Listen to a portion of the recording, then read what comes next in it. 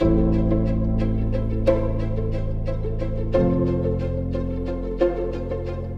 Rob Lancaster. I'm a partner in the Naples, Florida office of Cummings and Lockwood. And I'm going to talk about a very important topic, domicile. The reason it's important is that even though you have one domicile, you want to make sure it's very clear that your domicile is the one that you choose it to be.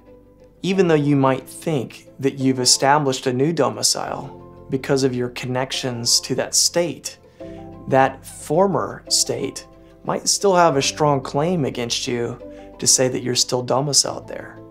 Domicile and residency are definitely the two most confused terms in this area of practice. They are not the same thing, yet they're often used interchangeably. The most common definition of a tax resident is being physically present in a state for at least 183 days. Domicile, on the other hand, is an intent test. Where do you intend to be as your primary location? And the only way anybody can know what you're thinking is that you're doing outward acts. You're buying a house. You're getting a driver's license. You're registering your vehicle. And you want to minimize the connections to your other state. Make it very clear what your domicile is. The most important thing that people think about when it comes to domicile is the estate tax.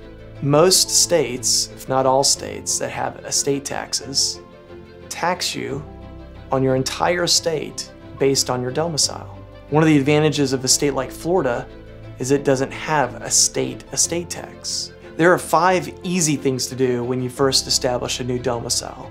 Get a driver's license, register to vote, and don't just register, vote. Vote in all the elections. Register your automobiles that are in the new state, file a declaration of domicile, and then file for the homestead property tax exemption. One of the most important things to do when you establish a new domicile is to get some key relationships in that new domiciliary state. If you were thinking about changing your domicile from one state to another, we at Cummings and Lockwood can help you. Feel free to reach out to any one of us at Cummings and Lockwood if you're thinking about establishing a new domicile.